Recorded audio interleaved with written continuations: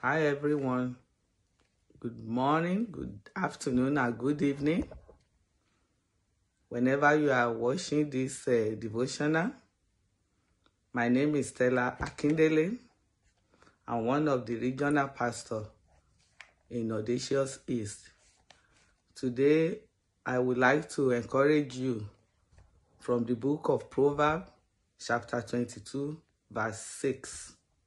It said, "Train up a child in the way they should go, and when he's old, he will not depart from it."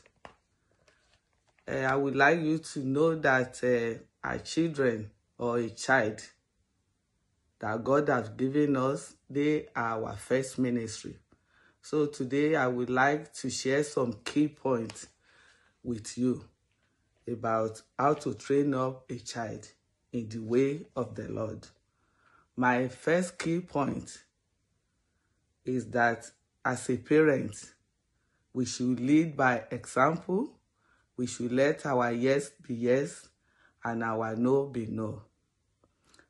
My second key point is to teach them how to love by loving them unconditionally. When your children or your child see you the way you love them, that will also be passed to others. They will love people. They will care for people. My third key point is to help them to serve others. Show an example of how you serve others. By doing this, your children will imitate you. My fourth key point is to share your faith. Share your faith with your children or with your child through scripture.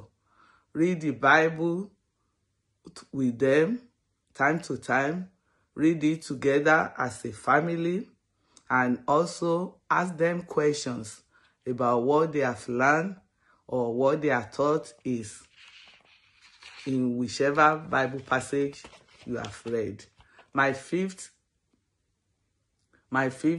key point is to allow them to have their own faith.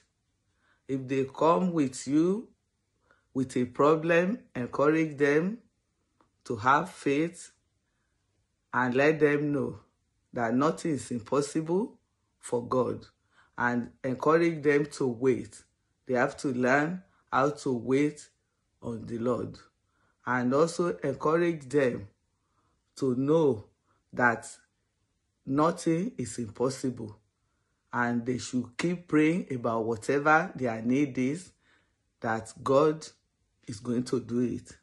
My sixth key point is that we should pray with them and teach our children or your child how to pray, and pray together every day. Pray together as a family. And if it's not possible in the morning due to getting ready to school or getting ready to go to work, try and find time in the evening and pray together with them, maybe when they are going to bed. Or also teach them how to bless their food and give God thanks before they eat. By doing this, they will know that God is our provider, that He can do all things. I will encourage us as a parent to try and give everything to God, and also ask for wisdom to bring up our children in the way of the Lord. It is very important. Above all, Psalm 127 verse 3 say, our children are a heritage from the Lord. They are offspring and a reward from our Lord. May the Lord bless you as you listen to this devotional.